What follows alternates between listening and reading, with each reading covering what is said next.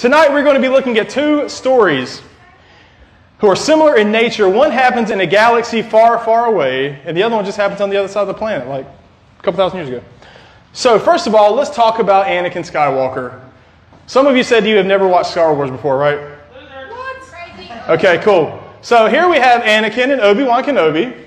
We have Anakin in a pod racer. We have Anakin with his future bride who turns him into an evil person. And then we have Anakin and his slave master who is Watto? Well, you should have played that Yoda video with it. Dude, I got this covered. So, Obi-Wan is, what, Ewan McGregor? Is that his name? Ewan McGregor, yeah.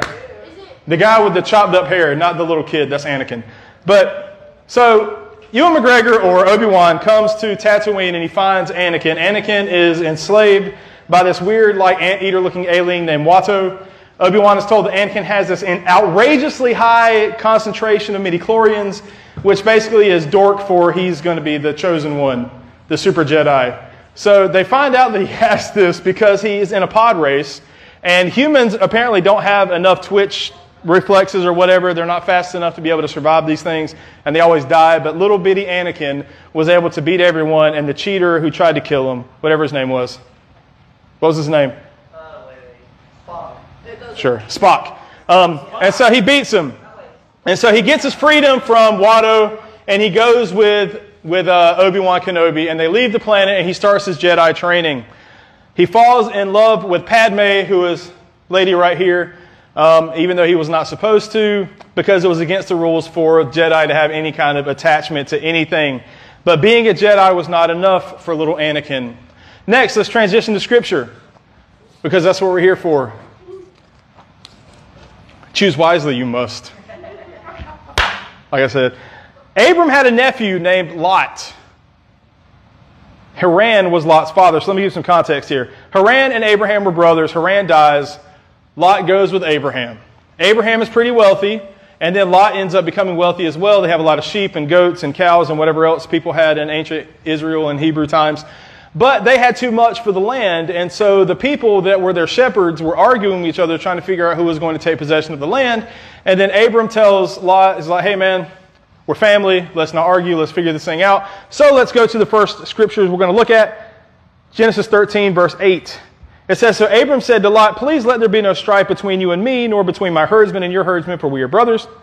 Is not the whole land before you? Please separate from me. If to the left, then I will go to the right. If to the right, then I will go to the left. Lot lifted up his eyes and saw all the valley of the Jordan, that it was well watered everywhere. This was before the Lord destroyed it. Like the garden of the Lord, so it was like the garden of Eden, like the land of Egypt as you go to Zor. So Lot chose for himself all the valley of the Jordan, and Lot journeyed eastward. Thus they separated from each other. So Lot was looking at all of the land, and he sees this land in the west is beautiful, it's great for farming, it's great for grazing, and he looks to the left, and it's like, it's okay. So he takes the better of the two options, and Abram's cool with it, because Abram's like, look man, we're just trying to survive. So Lot goes to this greener pasture, the greener grass, and they separate from each other. We see that it doesn't stop with this though. It says in verse 13, it says, now the men of Sodom were wicked exceedingly and sinners against the Lord. So when Lot separated himself from Abram, he severed this relationship that he had with a godly man. Anakin had a crush on Padme that turned into desire, and he was focused on these things. Lot was focused on the greener grass, although he was standing right outside of this threshold of evil. So whether he knew it or not, that was an important detail. Whether he knew it or not, he was pitching his tent towards sin. And so we see that he originally was outside of the city, but as the story goes on, he actually moves into the city. So Lot separated himself from godly influence, and therefore he opened up himself to the temptation of the wicked men of Sodom. We learn our first lesson here from these two men. This is lesson number 1. They both had a positive influence in their life. Obi-Wan was a Jedi Master, which means he was a man of integrity. He was a man that was morally good. Abram was called by God, which means that he was blessed. But neither Anakin nor Lot felt like it was good enough. So they chose to take a different route. Anakin, even with the proper training, the proper mentorship, chose to follow the dark side. Lot, even though he was living with a godly man, chose to go to Sodom. Each one of you has a choice to make daily. All of you have godly men and women in your lives, whether that's your parents, your youth pastor, most days, your small group leaders, maybe even some teachers or some friends. You have godly people in your life, but you also have very wicked people in your life too. The choice of the matter is, which voice is louder? When you're thinking about the godly people in your life versus the wicked people in your life, which ones are you listening to more?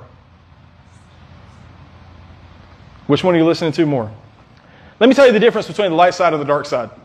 So go on to that slide.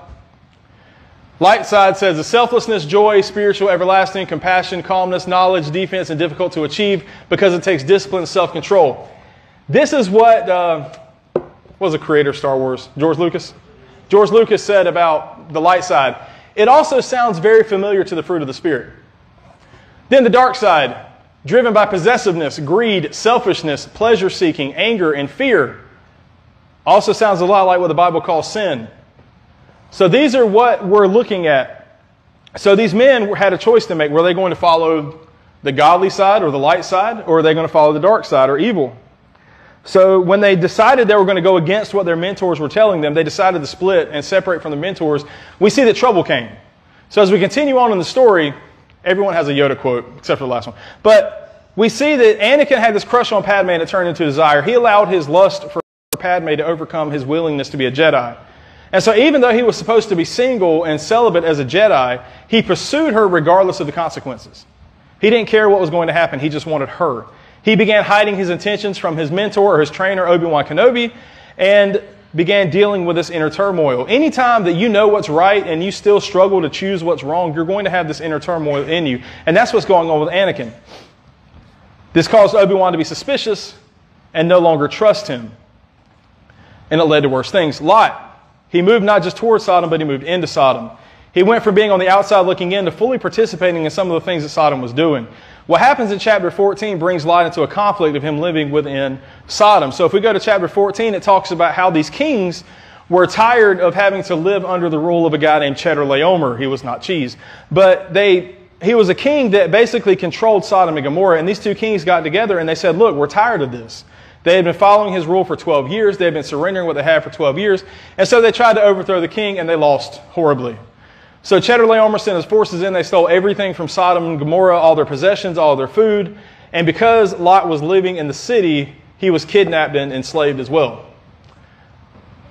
Abram finds out about this from an escaped convict or felon from the war and tells him, hey, they've got Lot. You need to go rescue him. So Abraham gets like 312 men and goes and wipes out this king and rescues Lot, takes him back. And you would think that Lot would have learned something from this. You know, don't associate yourself with sin. But we see that he moves back into Sodom, so he clearly did not learn his lesson. So, let me ask you this. How many times have you gotten in trouble and needed someone to rescue you? Has anyone ever had that before? More than once, twice, maybe 3 times? How many times have you been influenced by the wrong people and had to deal with the trouble that comes along with it? How many times have you let somebody else get you in trouble?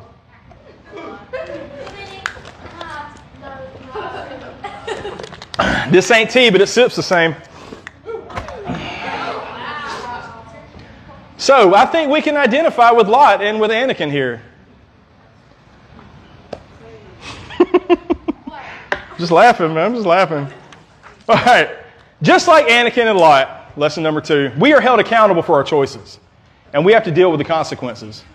If we surround ourselves with godly influences, what's going to happen? We're going to make godly decisions, at least most of the time. If we surround ourselves with evil people or people that are not believers, what are we going to do then?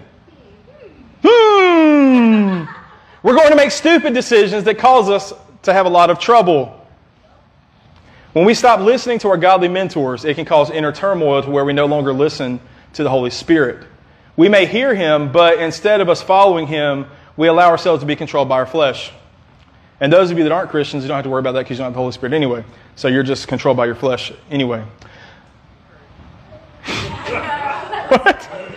What? And here's the thing. We always think that, it's this one big event that causes us to fall into sin, but it's not. It's the little things. It's small sacrifices that we make, small compromises that we make in our lives that lead us from being an honest kid who tells the truth to a kid that's about to end up in prison because they did something stupid. It's a slow fade. There's a song by Casting Crowns that came out like 10 years ago that talks about it. It's not just a one-time thing. You don't just wake up one morning and say, I'm going to go murder somebody. It takes a while to get there. You don't wake up and say, I'm going to go rob a bank. I mean, if you look at your banking account, you may, but it's not just like a day one thing. It takes a while for you to get to that point. It's these little minor compromises that you think don't really matter that much. So like, for instance, you know that it's wrong for you to do something, but you lie to your parents about it.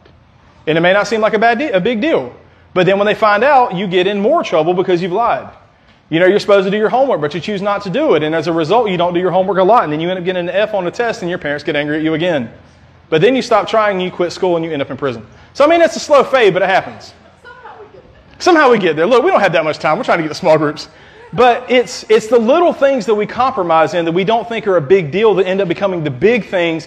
And then we look back and we're like, how in the world did I get here? It's because it started with the first thing. It's the small things that get us to where we're going. So we tend to try to push the envelope as much as we can to see how far we can get along without falling or until we get caught. So what happens in the story is for both of these men, they come to a crossroads. Your path you must decide. Genesis 19, 1 through 29. Here's where our stories diverge though. For Anakin, he comes to the point where he has to choose between good and evil. He was terrified because he kept having these visions that Padme was going to die in childbirth. Spoiler alert. The movie's like 20 years old, so get over it. But he was terrified that she was going to die in childbirth, and so his love for Padme was greater than his allegiance to the Jedi. So Emperor Palpatine, new character, you'll see him in a second, told Anakin that he had a way that he could save her life. And so Anakin's like, okay, we're going to do this. Anakin didn't care what it would cost him. All he cared about was his wife. Palpatine actually was a Sith Lord. He was like the devil. And convinced Anakin that the dark side of the Force could save her. His watershed moment was whenever whenever Mace Windu was fighting Palpatine. And I've got that clip, so let's roll it. I do not own the rights to this video, YouTube.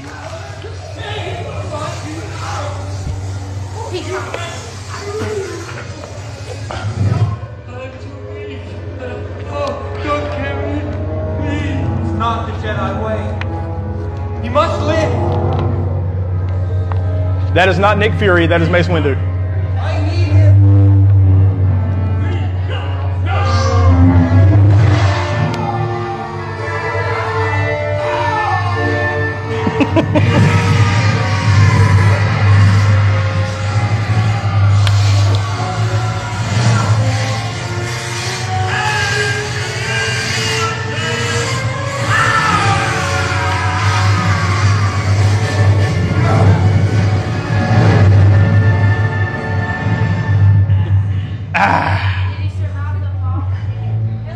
No, he died. Done.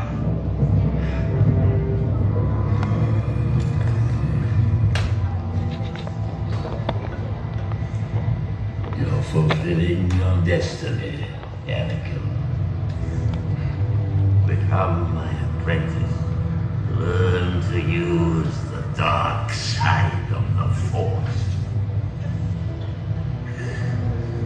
I will do whatever you ask. Good. Just help me save Padme's life. He sacrificed his soul to save his wife's I life. can't live without her. But he should have never been with her in the first place. Self. Do your teachings.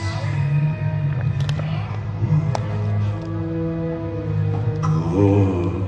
You will become.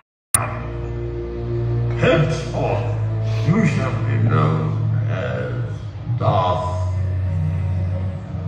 Vader.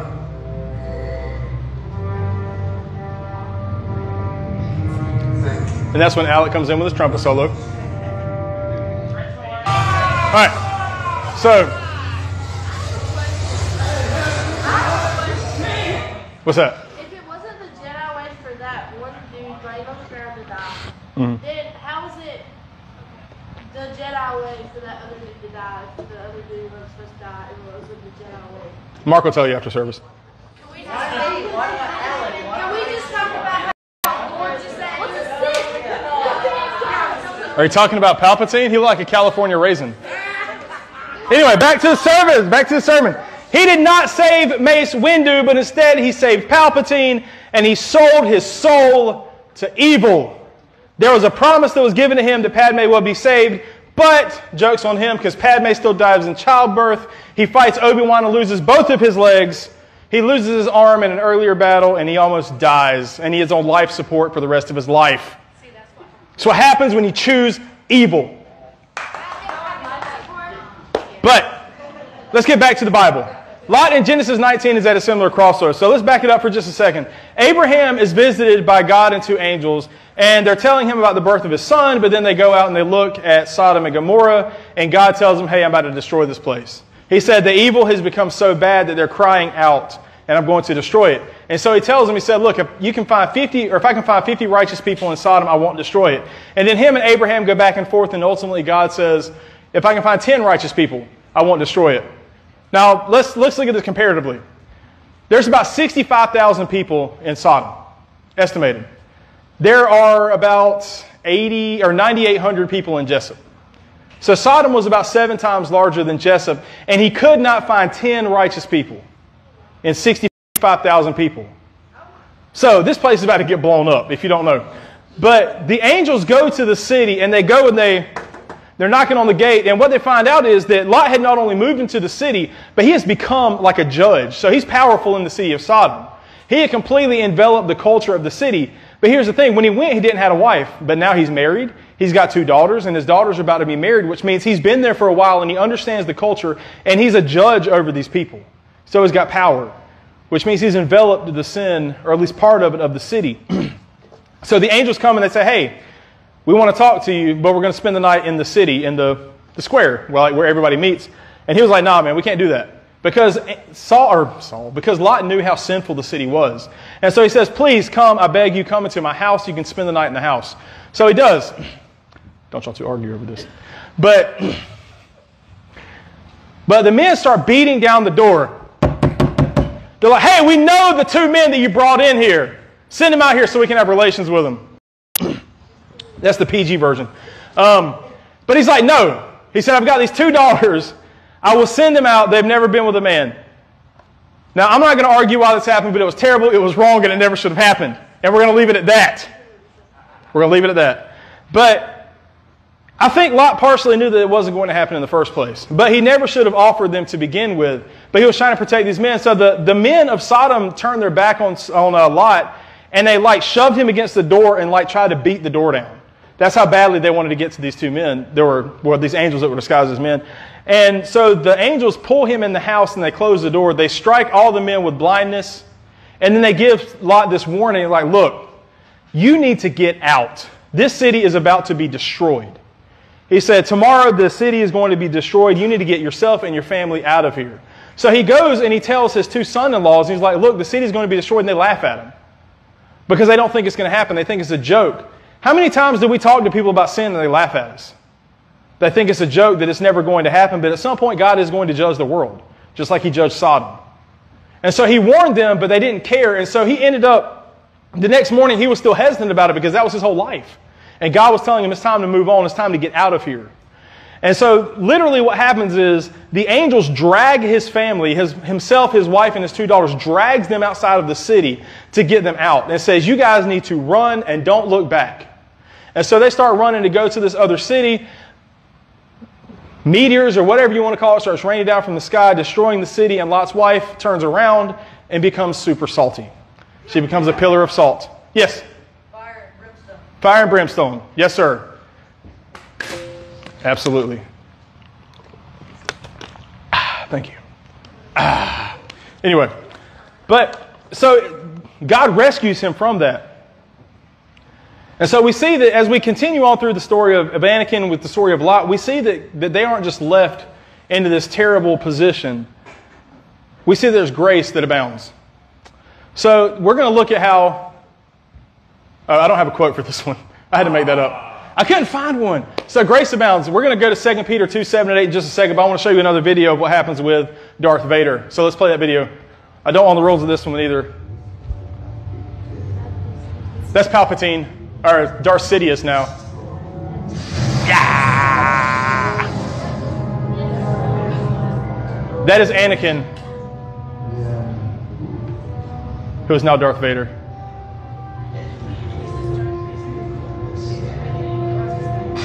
Yeah!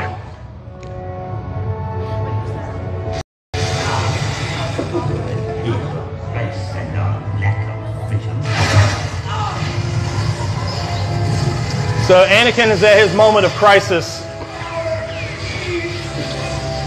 So he has to make a decision.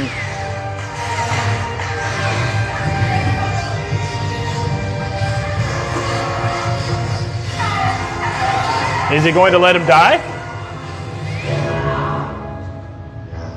Skywalker. You will die.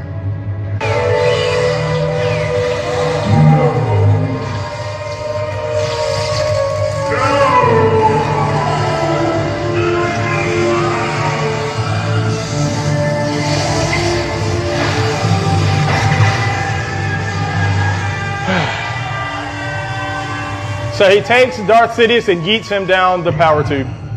Is he dead now? Until the remake. Disney ruined Star Wars.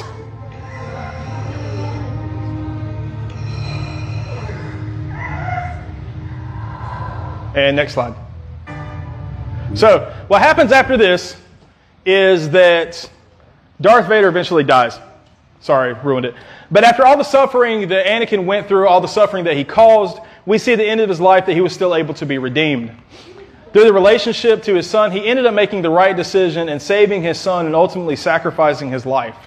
So even though he was reunited with his son, it was short-lived. What happens in the movie is that he and Luke escape, and he gets right to the ship to where they're going to leave. He takes off his mask, he sees his face, and he dies. But Anakin is redeemed. And then what happens at the end of the movie, and I'm pretty sure this was added after the new ones were remastered, but we see Anakin is a ghost, like a Force ghost or whatever, which shows that he was once again a Jedi. So he was redeemed in the story of Anakin. Now, let's go to the redemption of Lot. And this is where we're going to turn to 2 Peter chapter 2, verses 7 through 8. And this is why I love the Word of God. Part of it. It says, and if he rescued righteous Lot, you see he called him righteous. Lot, this man that was living in the city filled with sin, Peter calls him righteous. And it says, if God rescued righteous Lot, oppressed by the sensual conduct of unprincipled men, for by what he saw and heard, that righteous man, while living among them, felt his righteous soul tormented day after day by their lawless deeds. So what Peter is saying is that Lot was surrounded by all this sin and it tormented his soul because he knew what he was supposed to do. He knew what righteousness was. And even though he tried to do it, he had those moments to where he messed up and he participated in the culture of the city. So although Lot settled in Sodom and became a high-ranking judge, he was not forgotten by God. He made poor choices, he made bad decisions, but he was not forgotten.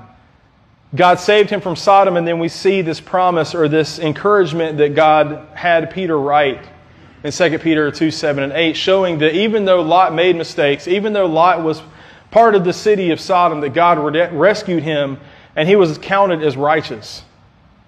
Which that should be encouragement to all of them, all of us. Even though Lot had softened his faith and his righteousness, even though Lot had gone down this road to where he was making small compromises and getting deeper and deeper into sin, we see that God saw him as a righteous man when it was all said and done. God redeemed him because Lot repented, which is why he's in 2 Peter chapter 2. So let's look at our redemption. What does this have to say about all of us? Let's look at verse 9.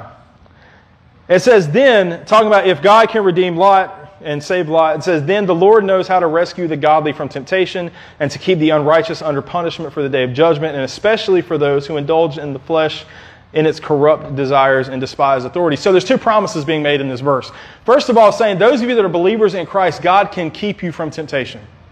As in, there's no temptation that can overtake you. There's no temptation that is so powerful that you cannot withstand it. You just have to be willing to listen to the Holy Spirit. And if you do mess up, guess what? God will forgive you as long as you repent. But it's also a warning to those that are lost, saying that if they continue to live in their sin and don't repent, then eternal damnation is their home. They're going to die and go to hell. They're going to be separated from God for all eternity. So both Anakin and Lot left their godly mentors and godly influences. They separated themselves from their godly influences. They both faced consequences for their actions, but both were ultimately redeemed because they repented and they did what was right. Each of you need to listen to the godly influences in your life. Every day you are at a crossroads of whether you are going to be faithful to God or you're going to be faithful to sin. I'm not saying you're going to lose your salvation, but I'm saying that every day you are faced with whether or not you're going to continue this walk with Christ or you're going to make a mistake. You're going to fall into temptation. And so you have to be ready for that. Consequences follow both, whether they're beneficial or they're detrimental. But if you do fall into temptation, it does not have to be the end of your story, just like it was not Anakin's or Lot's. Though through the sacrifice of Christ, we are redeemed as believers. And if you are not a Christian, you can be redeemed. All we have to do is repent of our sin, and that means to turn away from that sin and never do it again. And so through repentance, we can follow and trust Christ. So let me summarize everything that we talked about. First of all, you need to choose wisely. This isn't on here. But whenever you come to a decision, you need to make sure that you are being as obedient to the Holy Spirit as you possibly can be. You need to choose wisely, because those small things are going to cause us to go down this road that we never thought we would go. Anakin never thought that he was going to be one of the most evil Sith that ever existed. Lot never thought that he was going to be indulging in the sin of Sodom. So choose wisely. Watch out for trouble. There's always going to be trouble around the corner. Especially when we get complacent in our faith or we get lazy in our faith, that's when trouble is really going to hit, because we're not going to recognize it as being trouble. So make sure you are always watching out for trouble. Next, pay attention to those crossroads. There's going to be times in your life, like I said, on a daily basis, to where you're going to have the opportunity to be faithful or not. So every time you come to one of those crossroads, pray about it and make sure you are following the Holy Spirit and not your flesh. And then finally, as a reminder, God's grace is available for His children. If you are a believer in Christ, if you are willing to repent, that is going to restore that relationship that we have with God. If you are not a believer, salvation is available to you through repentance and trusting Christ as your Savior.